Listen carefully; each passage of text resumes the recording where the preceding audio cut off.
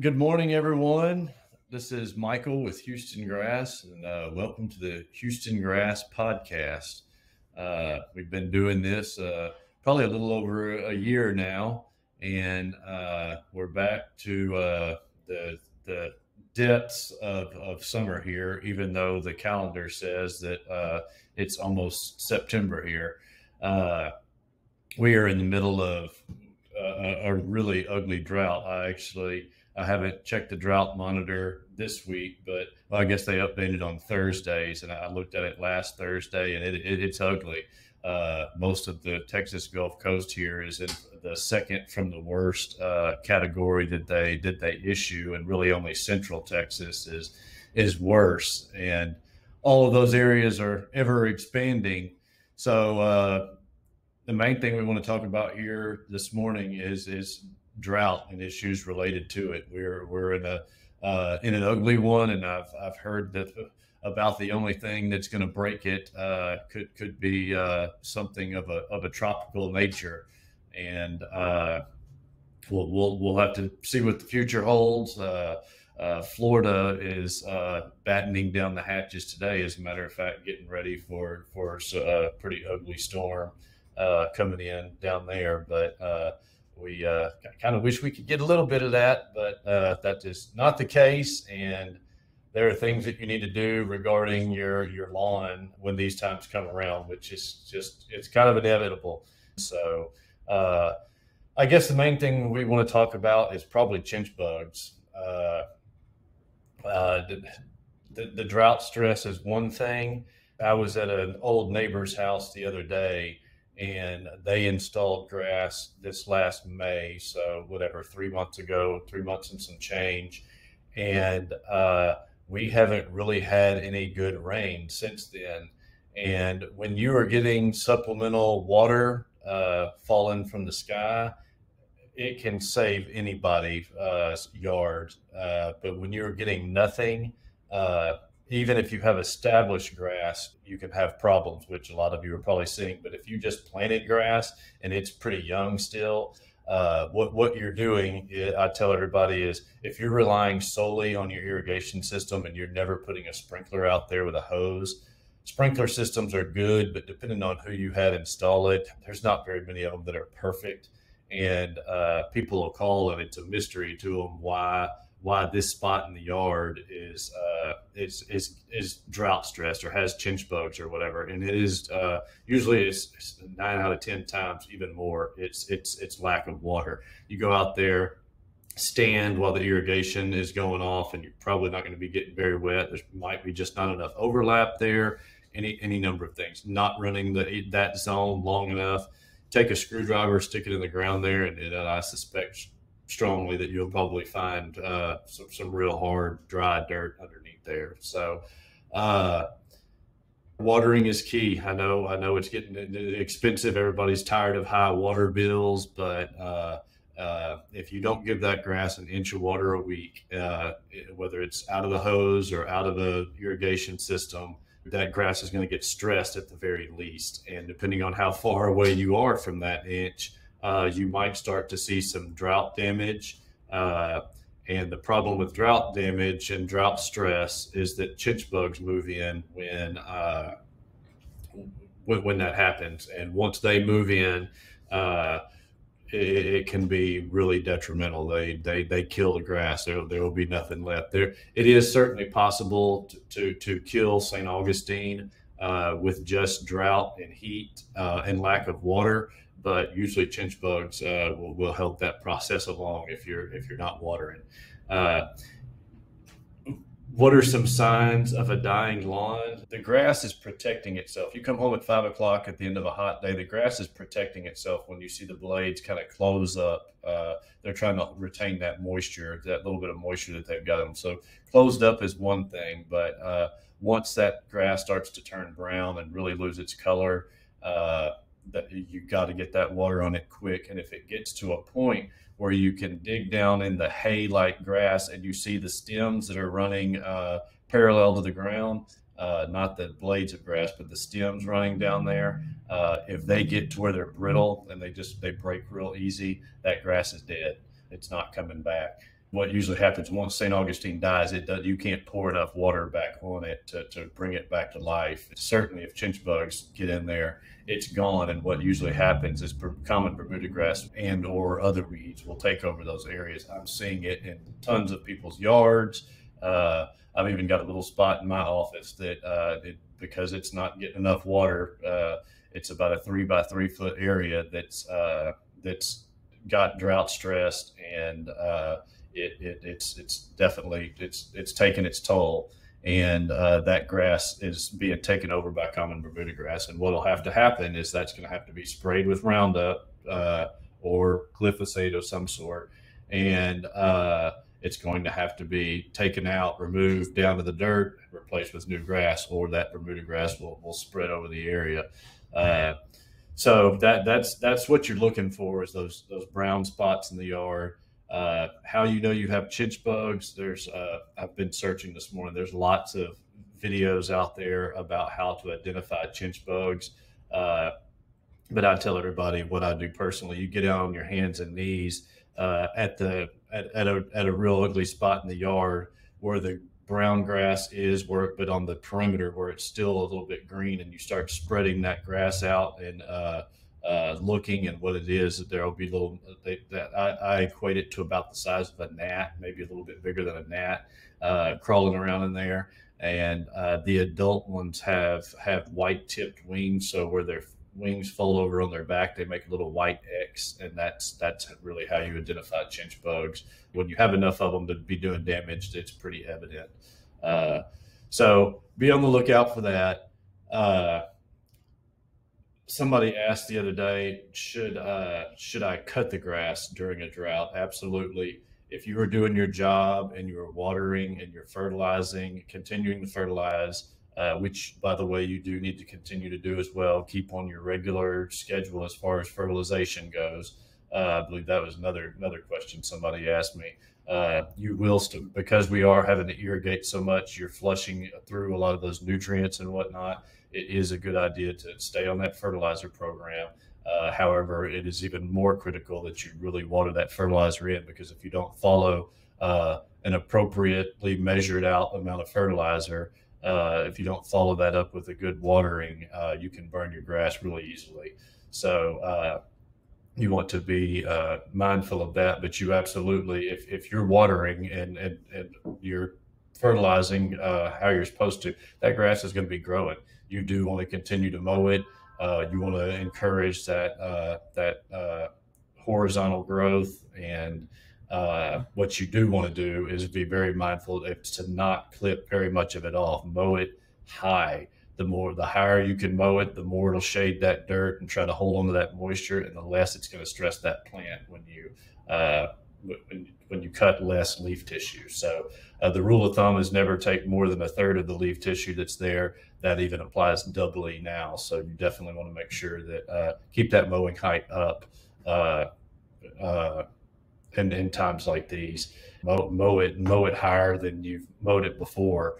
You can raise, like on a push mower, you could probably raise that deck just about all the way to the top, and it'd be okay. That mowing frequency still needs to stay the same, about once a week. So again, you're not cutting too much of that leaf tissue off at once. So keep that in mind.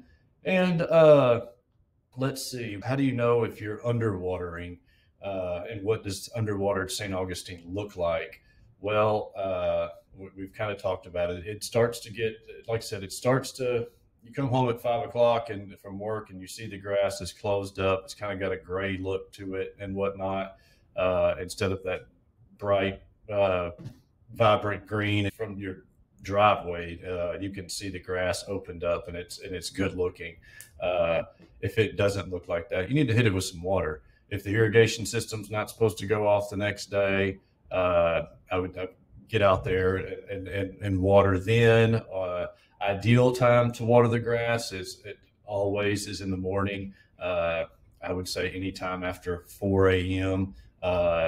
Closer to sunup is probably better, but I can tell you what we're going to start running into with water restrictions is that we are going to the water pressure, especially in the cities, is going to fall down dramatically. On top of the showers everybody's taking in the morning, everybody's going to be watering their grass.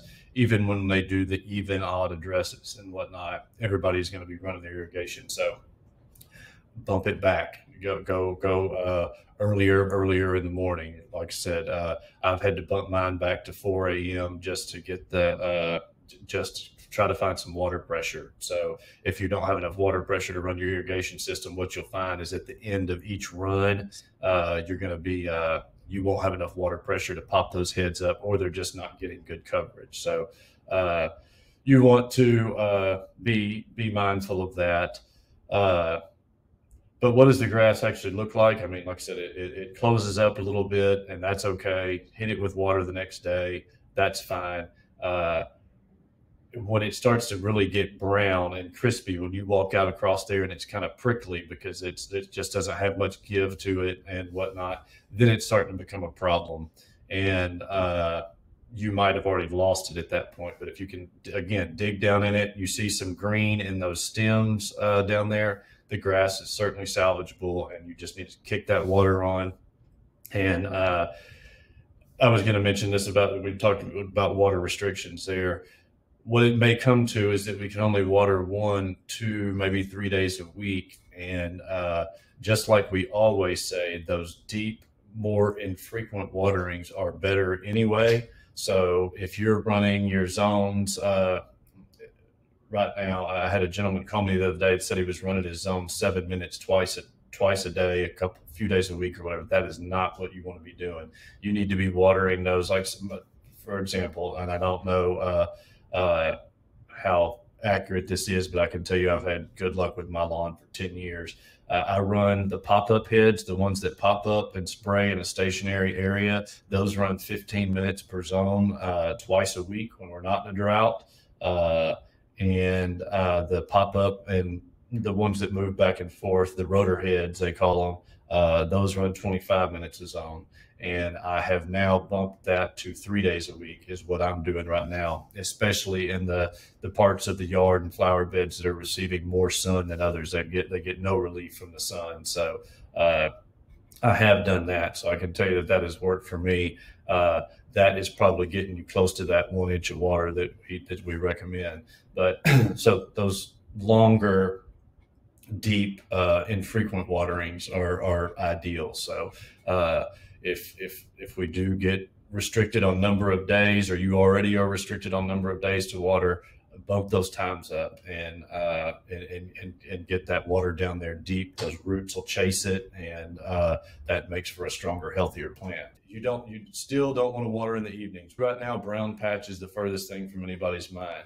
I can tell you in a normal year, though, that brown patch is an issue. Mid-September, which we're a couple of weeks away, is the time to normally apply your first round of the Heritage G to prevent the brown patch, or a fungicide of your choice that works.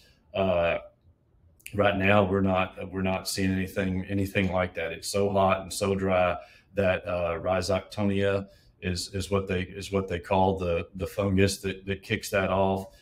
It is non-existent right now. I suspect strongly this weather pattern has to change eventually, and it could be, but right now it's a non-issue. So keep that in mind. Weather conditions start to change, you do need to get that treatment for the brown patch out. But as watering goes, that's one of the reasons we tell everybody to water 5, 6 o'clock in the morning. You want the water to get that plant there. You don't want a bunch of sun evaporating your water, wind blowing it away and whatnot. So you get it before the wind kicks up, before the sun comes up. But you do want that plant to not sit there and be wet for very long. So you want that sun to dry off those leaves, and that keeps the fungus, primarily brown patch, what we're talking about right now, away.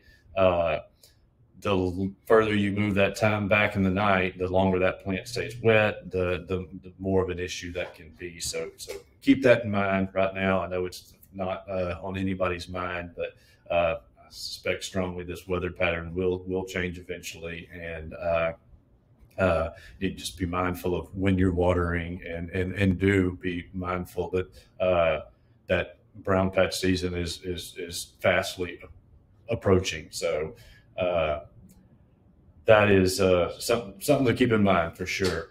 And let's see. My last question I have here, I guess, is how long can grass go without water before it dies?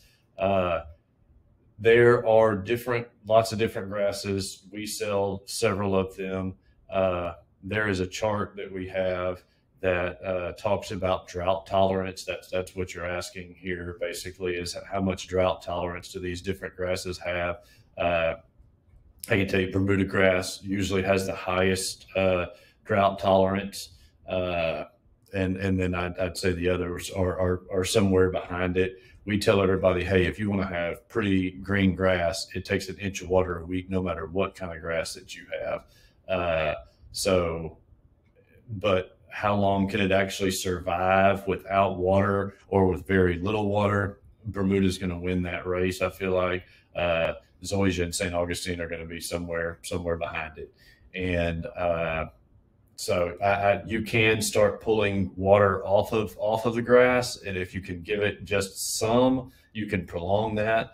But I really don't have. They do drought studies when they come out with these new grasses. They do these drought studies, and some of them do better than others. But you're certainly talking weeks and not months when it's. I don't know. I think I saw on the weather the other day. I think almost. We're about to break the record for number of days over 100 degrees. And this month we're at the end of August, and I think it's been over 100 here around Houston most every day, if not every day. There's not a lot of plant material of any kind that can handle that much heat for that long of a period without some water. So it gets ugly when it's like this. I know that the water, it's no fun running that irrigation and getting $300 water bills and stuff. And I know at some point you say, well, I'll just replace it, but that's an expensive proposition as well. So do try to stay on top of that watering. Look for those dry spots around the yard. Be mindful of your irrigation system. If it's not getting 100% coverage, don't be afraid to stick that sprinkler out there. And I like the sprinkler, I call it a wand style sprinkler that's got all the holes in the bar, and it goes back and forth like this, the kind you used to run and jump through the yard as a kid, because I can see the perimeters of that easier. And so stick that out there for 2 hours, usually at city water pressure. Before I had an irrigation system, that's how I watered, and I watered twice a week for 2 hours, so a total of 4 hours a week. I know some people are kind of flabbergasted when they hear that, but that's really what it takes to put out an inch of water at the water pressure we had anyway. And stick that out there. That'll get your plants, your trees, and everything, and you don't have to worry about, well, is this head not working over here or whatever. And that'll cover you. But that's what I told my neighbor to do the other day. That's the way to save it. And because those dry spots just get drier if you don't. And standing out there and hand watering is one thing, I guess, if you've got a real small area. But I see people doing that in the evenings now when I go home from work, and that's just a fruitless task. And that big volume of water hits that hard dirt, and it just goes away. You've got to have water that's slowly applied to that dirt, especially on our hard clay soil, so that it'll take that water in. So slowly applied with the sprinkler is kind of the only way to do that. And so be mindful of that as well. So that is all I can think of right now. Hopefully the rain's going to come soon. Maybe not in the form of a Category 3 hurricane would be nice, but if we get a little rain, that would go a long ways and solve a lot of these issues. So we'll be back next month, and we'll talk, see where we are then. Thanks for listening.